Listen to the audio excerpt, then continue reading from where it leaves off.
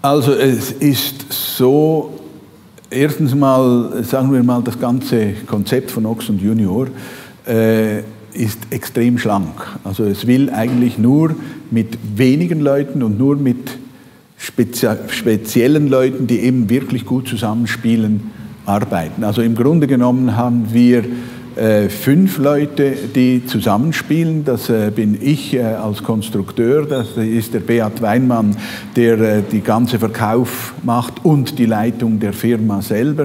Das ist die Sandra, die die Uhren zusammenstellt. Das ist der Keil, der eben dafür sorgt, dass die Kommunikation übers Internet super funktioniert.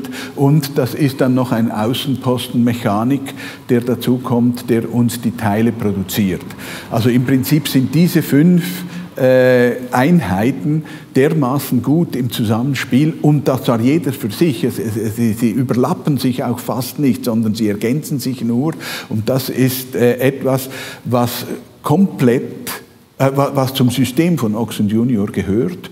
Und wenn man, sagen wir mal, es gehört aber auch dazu, dass eben die Menge der produzierten Uhren im Rahmen dieser Möglichkeit von 5 Leuten bleibt.